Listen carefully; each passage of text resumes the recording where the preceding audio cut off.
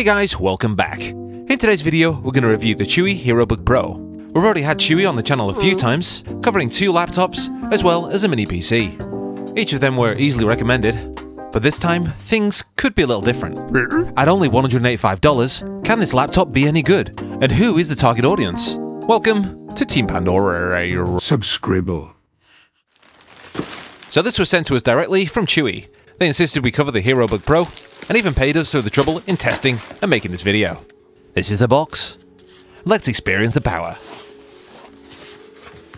Moving to the back, we have a sticker. And this tells us that we have the 8GB RAM and 256GB SSD model. The laptop is protected by a polystyrene surrounding, so it doesn't get knocked about by the postman. Inside we have the power adapter. This one has a barrel jack, and it's good for 12 volts, 2 amps. There's one of these. What the heck is that? Seems to be an adapter of some sort. We'll find out later. A small cardboard box is inset into the polystyrene. And inside, manuals and warranty cards. I sometimes hold Wesley down by placing a potato on him. I am John Luke. Check my chest here.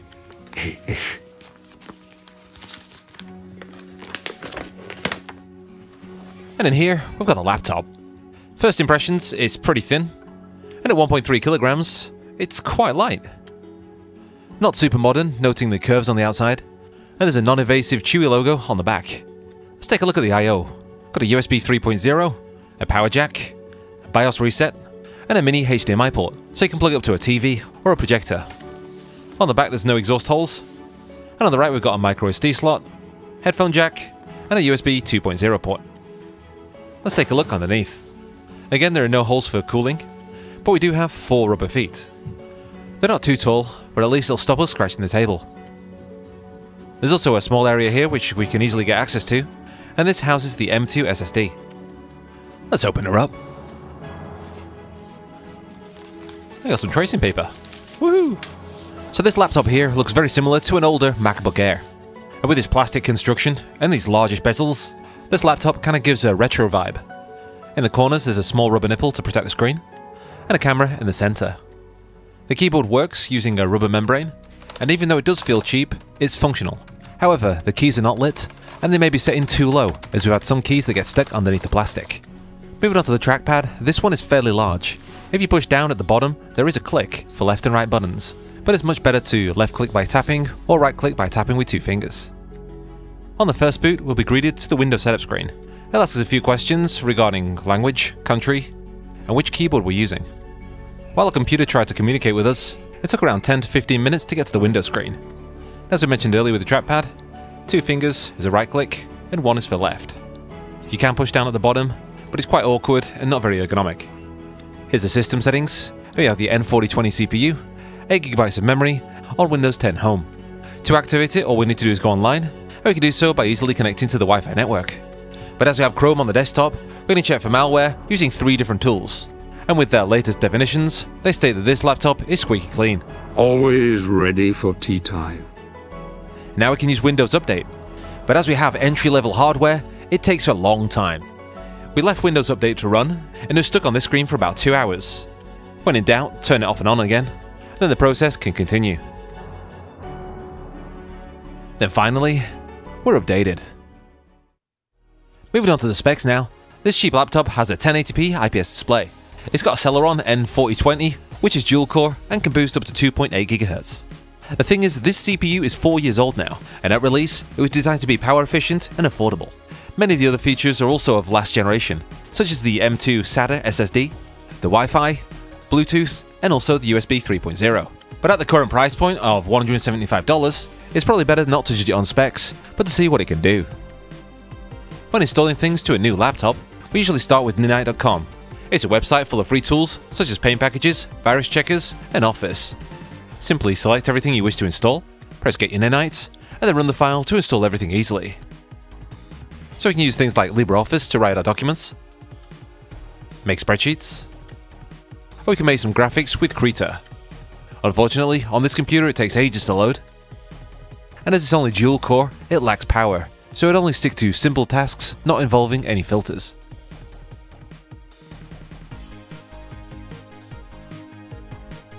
Using it for internet browsing should be no problem, but as the specs are fairly low, it doesn't feel snappy, and having 3 or 4 tabs really does slow it down.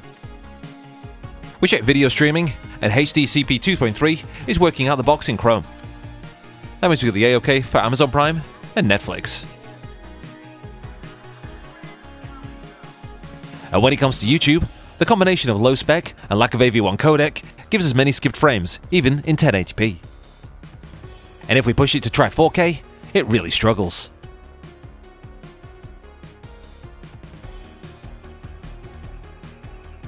Here are some benchmarks, and these scores are pretty low. It beats the Pi 4 in the single core score, but it loses out in multi as we only have 2 cores. Here's the pass mark score, and it failed during the 3D test, so 3D Mark will have no chance. But here's some disk mark. Faster than a mechanical drive, but far slower than an NVMe. To test out some games we can use Steam, but using the interface on this laptop feels slow and sluggish, not snappy at the slightest. For example, we click on the library. Waiting, bacon, yum. Yeah, pretty slow. After downloading and installing the games, we can connect our Bluetooth controller and let's play. First up, Among Us, and this works fine in 1080p. But let's change things up with Domestic Dog.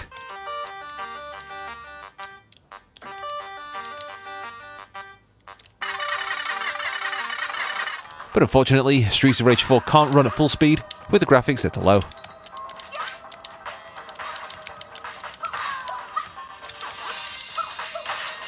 And even Return to Monkey Island is at 20 to 30 FPS.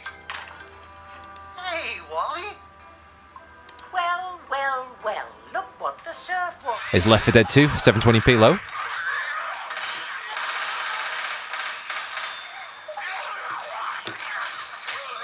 And if you wanted to see a modern FPS, here's Bolt Gun, and this laptop really does fall on its face. But to get around the poor specs, what we could do is use this laptop to stream games. So I'll just link up to my main rig here, and we can play any of these games anywhere in the house. Performance depends on the main rig, but nowadays services like Xbox Game Pass can provide this online. Easy does it. I am going to get a cup of tea with Beverly. Let's take a look at the expansion port. To get in, all we need to do is take out these 2 screws, and then we can flip it open. To remove the drive, we need to take out 1 screw, then use the guitar pick to pry it up and slide it out. The included SSD is a 256GB Airdisk, which should be seen as generic and probably not very reliable. Again, this is an extremely cheap laptop, and you get what you pay for. If you wanted to upgrade to a better brand, you can do so very easily, and this supports both 2280 and 2242 sized SSDs. To use the smaller ones, we need to use that little adapter we mentioned earlier. And we tried a PCIe NVMe, but it wasn't detected at BIOS, so only M2 SATA SSDs are compatible. Batocera Linux runs from the SSD flawlessly, transforming this into a retro gaming laptop. Very similar to a RetroPie, we've got the systems here, and even with this 2-year-old version of Batocera, both the Bluetooth and the Wi-Fi are working without issue. So let's see what we can play. Arcade systems like CPS and Neo Geo will be running here full speed, but when it comes to 3D titles like Tekken 3, they're running around 57 FPS. 8, 16 and 32-bit consoles for the most part will run fine. But heavier games like Dead or Alive 2 for the Dreamcast requires you to lower the graphics settings to get to full speed. In quick menu, change alpha sorting to fast, and we're good to go. Here's Outrun 2006 Coast to Coast, and while it is playable, we can't say that this system can run all PSP games super well. Saying that, this computer handles it much better than a Pi 4, probably due to it having a better GPU. And here's some PlayStation 2. While Gradius 5 is one of the easier PlayStation 2 games to emulate, it slows to a crawl as soon as you see any special effects. To be honest, with a keyboard at hand, it's probably much better to emulate a home computer. Jim Power on the Amiga is usually one of the heavier games to run, and we have it here at full speed. Then if we add a mouse to the mix, we have a perfect rig for ScumVM.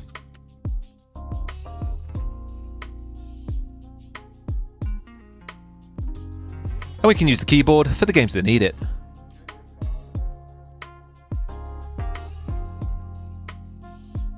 If you use a mini HDMI to HDMI cable, we can output video to a TV or projector. And while it did display in 4K, the computer was woefully underpowered. If you do want to use this for external video, you better pull down the resolution to 1080p or even 720p. I think it's about time for the pros and the cons. This laptop is extremely affordable, and at that price we've got an IPS monitor, comes with a legit version of Windows, and is completely silent. Unfortunately, the hardware really does let this one down, and it doesn't take much for the computer to feel rather sluggish. It's better to see this from a range of use cases. If you need a computer for light web browsing and office work, perhaps game streaming or emulating old systems, then you can safely consider using this laptop. But if you're a heavier user, wants to create art, music or video, or even game, avoid at all costs. If you're willing to spend a little more on a budget laptop, there's a HeroBook X Pro, which we reviewed in a different video. There's an N100 quad-core CPU under the hood, and it makes it much snappier than the HeroBook Pro. The keyboard is also much improved, as is the internal camera. And the quality difference is night and day. That chicken is very attractive. Thanks, I guess. So who is the target audience? It's someone who doesn't play games and needs a PC for light office work. Or it could be used as a dedicated laptop for retro gaming and scum VM. As we finish off, here's a big thank you to all of those on our Patreon. Here at Team Pandori, we make video reviews, guides, and help fix them cheap arcade boxes, as well as the A500 Mini. If you'd like to support our work, please consider joining, or a simple like and subscribe would do us a solid. This has been Emu Chicken of Team Pandori, and I'll catch you on the next video. Oh, and here's some other videos that you can check out. Ta-ra! Come meet me at the Mega Bowl car park at 6 if you want a good time.